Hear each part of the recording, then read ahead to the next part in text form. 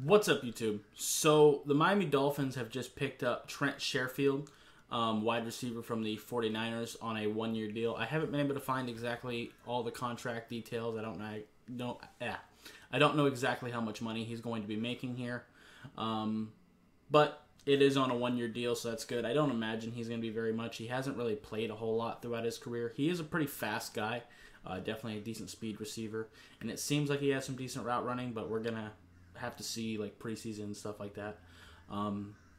His most productive season was in like 2018. That was his rookie season. He had like 200 yards. Beyond that, he hasn't even gotten past 100 yards. He just hasn't played a lot. And I don't really want to go back off of his college tape. Going all the way back to 2017 just wouldn't be fair to him. I'm sure he's improved his skills since then, so that just wouldn't be fair.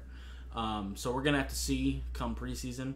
But at the very least, Mike McDaniel likes him. Obviously, he worked with him in San Fran, as did Wes Welker.